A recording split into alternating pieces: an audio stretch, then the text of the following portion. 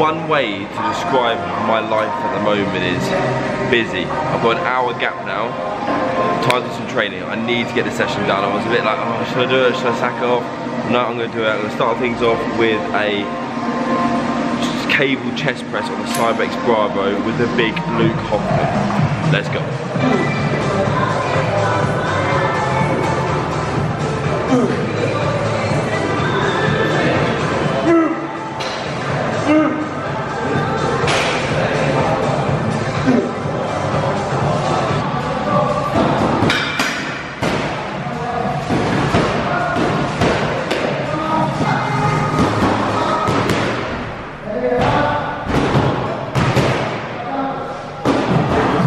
To keep the session nice and short, and also as well not too taxing because I'm not feeling 100% today, I literally did 2 sets of chest, 2 sets of shoulders, 2 sets of back, 2 sets of biceps and 2 sets of triceps. Nice and easy. Each set was taken pretty much to failure, but the volume was obviously very, very low. In, out, done in 45 minutes, mate. Talk to me about this fresh little trim up. Look, we're going to use a lens here. Look at this, mate. Fresh. No better feeling is that? Probably is, but it's a good feeling. I'm absolutely starving. The only meal I've eaten today is my yogurt and granola meal. So 350 grams of 0% grease of yogurt and 80 grams of granola. And the time is 3:30. Let's go make some food.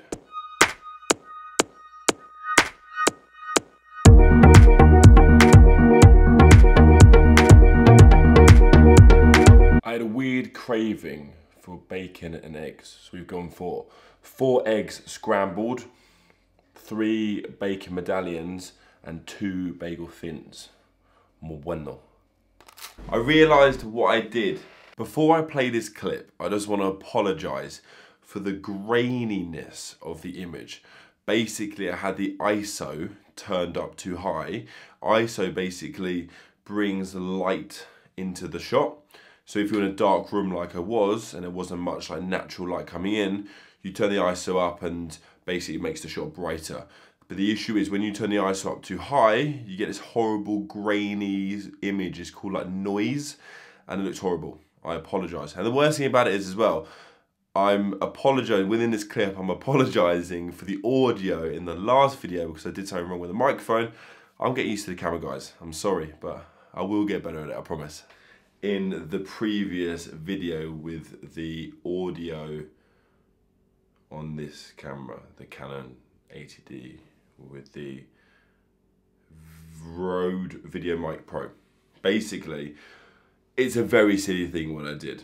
I plugged it in, but obviously I'm like really scared and being really delicate with the camera. I plugged in, but I didn't push it the whole way.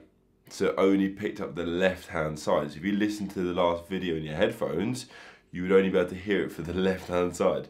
So then I was like, oh, it's not working, what have I done? I might have to take it back, started panicking. I was like, I'll just try pushing it a little bit harder just to see if it works. Pushed it in and clicked in. There we go, guys. Now we've got the audio. We've got the camera, we've got the audio. Let's start making some sick content in the future. What's happening tonight? We're going to the cinema. Date night, ladies and gentlemen. Friday night, date night. We're gonna go watch The Gentleman. The Gentleman. It looks decent. It's got pretty good, the lighting is awful. It's got pretty good reviews. So we're gonna go watch that. But the best thing about going to the cinema, the thing that I get most excited for, is the pick and mix.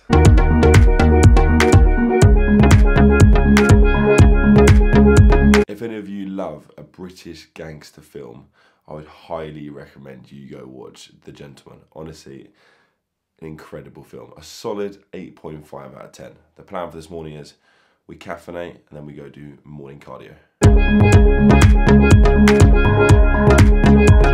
30 minutes of low intensity steady state cardio done. I've also trained a few clients. Now I have a gap, so I'm going to do my leg session. I'm going to start things off with the seated hamstring curl. What I'm going to think about doing within this movement is pushing my hips as hard as I can back against the pad. So I'm going to really force myself in to keep my hips locked.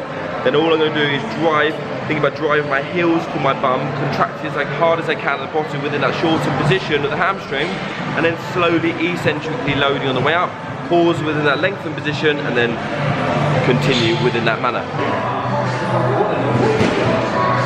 Next up is going to be the Nautilus glute drive. I'm going to do 2 sets here. I'm going to do one top set, which is going to be between 6 to 10 reps, and one backup set, which is going to be between 10 to 15 reps.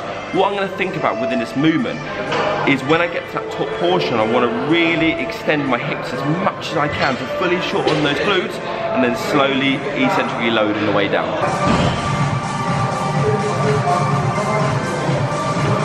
To finish off the hamstrings, I'm going to jump on the 45-degree hip extension. I'm going to make it hamstring dominant.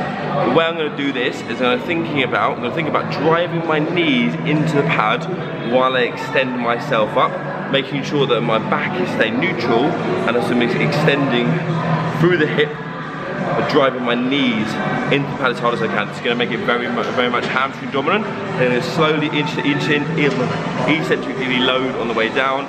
Stretch the hamstrings, and then repeat the process. I'm going to do 2 sets of 10 to 15 reps here. Hamstrings and glutes done. First movement for the quads is going to be a banded leg press. The reason why I banded leg press is so I can get the machine's resistance profile to match my strength profile with my quads. So we know when the quads are in this flexed position at the bottom, and they're weakest, and when they extend up to the top, they're going to be strongest within this movement. But the machine essentially becomes heavier at the bottom and lighter at the top. So now with banding, the machine is going to make it lighter at the bottom and heavier at the top, because the band's going to create more resistance when we get to the top portion of the movement. So we're going to match our strength profile of our quads to the resistance profile of the machine. Also, what I'm going to think about when I do this movement is having my feet shoulder width apart, sort of middle of the pad. I don't want to go too low, because essentially I'm going to be limited within dorsiflexion, so I'm not going to be able to come as low as I normally would. So I sort of go like middle of the pad, shoulder width apart, coming down, really controlling the eccentric, because obviously the band's going to be wanting to pull you down slightly. So really controlling that eccentric, make it nice and slow. Slight pause at the bottom, and then when I'm driving up, I'm thinking about contracting my quads and slowly driving my heel into the pad when I come on the way up.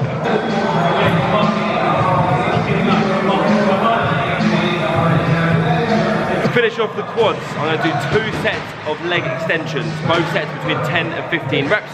When performing a leg extension, you want to really emphasize that top portion of the movement where you are essentially extending your knees. Hold that position, contract the quads, because that's where they're fully shortened. Slowly, eccentrically load on the way down, pause at the bottom, and then contract up.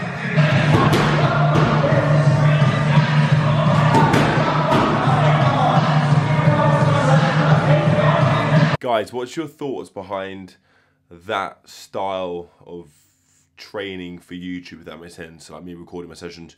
Do you like how I was sort of like going through the execution of the movements and then sort of overlaid it with the movement itself? Let me know your thoughts and feelings in the comment section down below. Plan for tonight is I'm going to go to the gym. I'm doing some recording for the Muscle Mentors again from 5 till 8 PM. And I'm going for pizza with a good mate of mine, Mr. Sean Mullo. He'll be watching this video hopefully. And hopefully a few beers as well, because it is the 1st of February. Dry January is over. Very decent night out yesterday. It was nice. A few beers. Not enjoying the hangover though. I've got a slight hangover today. And this is not fun. I have not missed this. But I'm going to end the video here, ladies and gentlemen. I hope you have enjoyed it. If you have enjoyed it, you know what to do.